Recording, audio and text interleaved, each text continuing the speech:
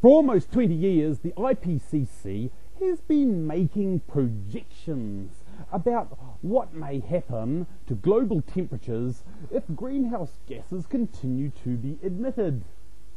This is good, because every scientific theory should be, in theory, falsifiable. So let's look at how Roger Pielke Jr. of the University of Colorado compares the IPCC's 1990 projections for global temperature increases with what actually happened since 1990. The top two orange lines represent projections from 1990 based on a 4.5 degree or 2.5 degree climate sensitivity.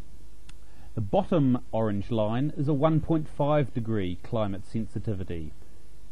The jagged coloured lines show actual global temperatures, and these show that real world temperatures are undershooting even the low estimate from 1990 of how warm we should be by now.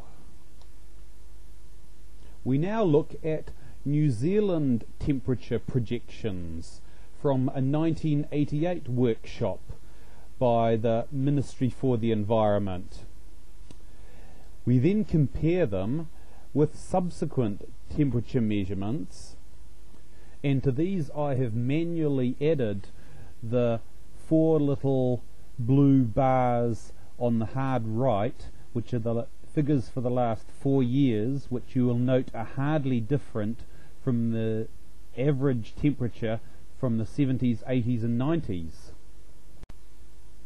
I then cut the figures from 1985 and then paste them onto the predictions that were made in the mid-80s, and we see that the temperatures that we are experiencing are undershooting even the conservative figures for heating that were predicted 20 years ago.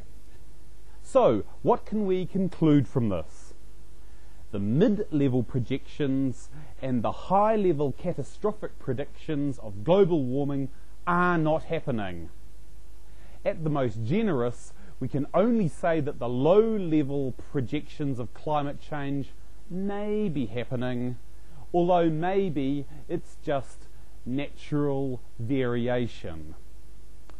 Mother Earth is denying catastrophic global warming.